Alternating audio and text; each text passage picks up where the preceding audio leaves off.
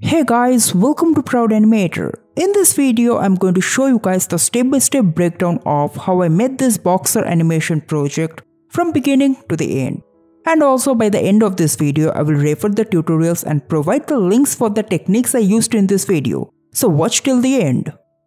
At the very beginning of any project, I do some research on the topic and pick up my pencil and a paper and do some basic rough sketches to put all the ideas on paper. For the boxer character, I took some references from the legendary boxers such as Muhammad Ali and Mike Tyson.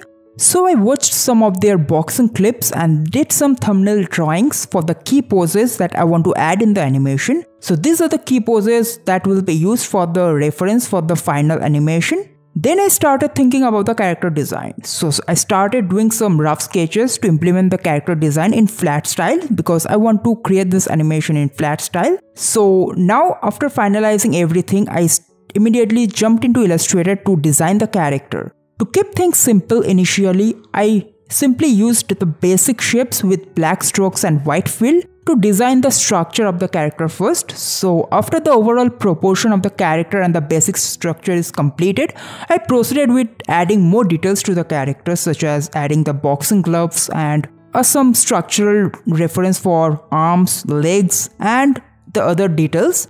So now after the overall structure of the boxer is complete, I started adding colors.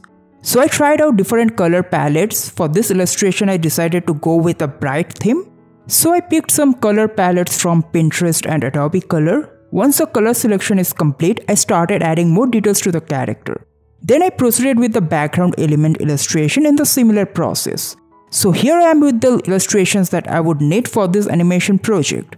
Then I started separating the layers as per my requirement to prepare the file for animation in After Effects. Now let's check out the After Effects workflow for this project.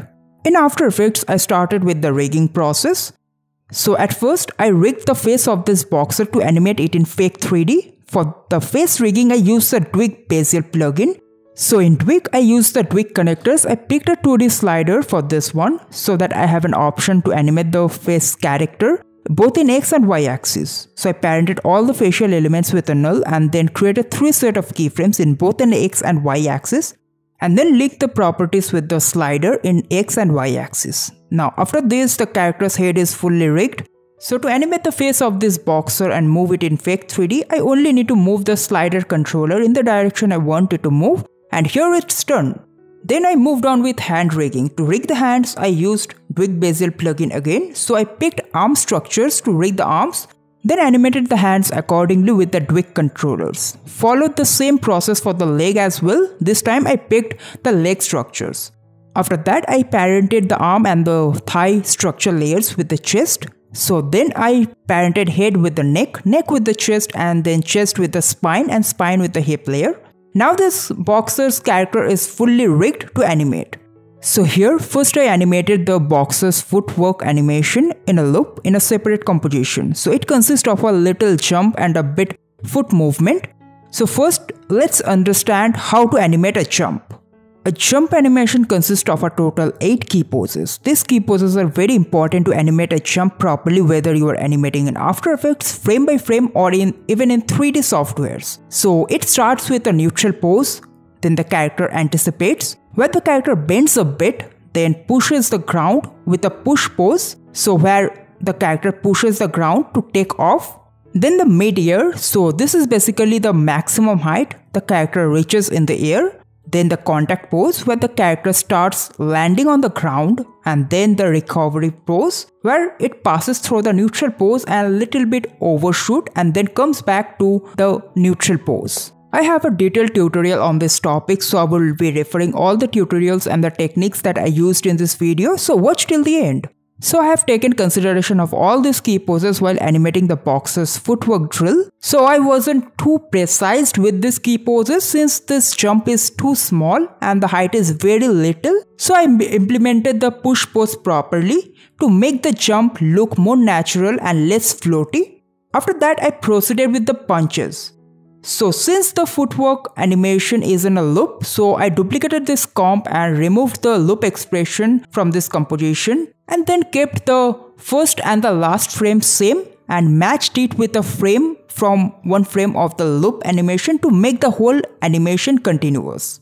So after the boxer animation is complete, I proceeded with the punching bag. First I rigged the punching bag to give it a feel of rotation. For that I picked a 1D slider from twig connectors to rotate it only in x-axis. Then to distort the punching bag after the impact, I used pin tool to distort the layer, so I added some pins and then converted the pins into bones with the help of the twig Bezier plugin, and then added rotation keyframe, and then after that offset the keyframes to add some follow through. And here is how it looks. Okay, so these are the steps that I followed throughout the project and the clip is ready to render.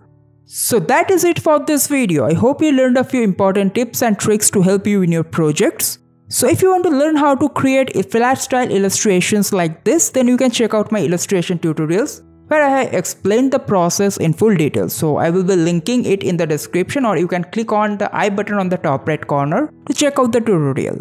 If you want to learn how to rig and animate a character with the twig Bezier, then again you can check out my videos on character rigging. Then again I will be providing the link in the description, or you can click on the I button on the top right corner to check out the tutorial. And also if you want to learn how to rig and animate a character using the Rubber Hose 2 plugin, which is another useful plugin for rigging and animating a character, then you can again check out my tutorials. I will be providing the link in the description, or you can click on the I button on the top right corner to check out the tutorial. Also if you want to learn how to animate and rig the face of a character with the twig connectors, then you can check out my tutorial link from the description, or you can click on the I button to check out the tutorial.